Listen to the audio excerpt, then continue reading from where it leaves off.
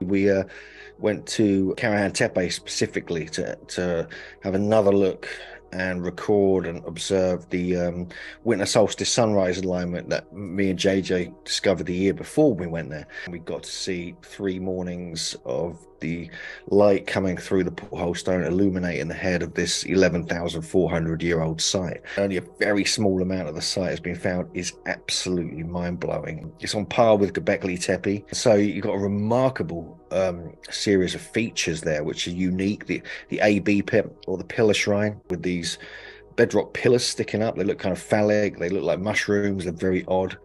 And then there's a freestanding pillar, which is like almost like a rising serpent. And then there's a head sticking out of the western edge with this intense look on its face with like serpentine scales on its neck. And that's what gets illuminated on the winter solstice around December the 21st. It still works today.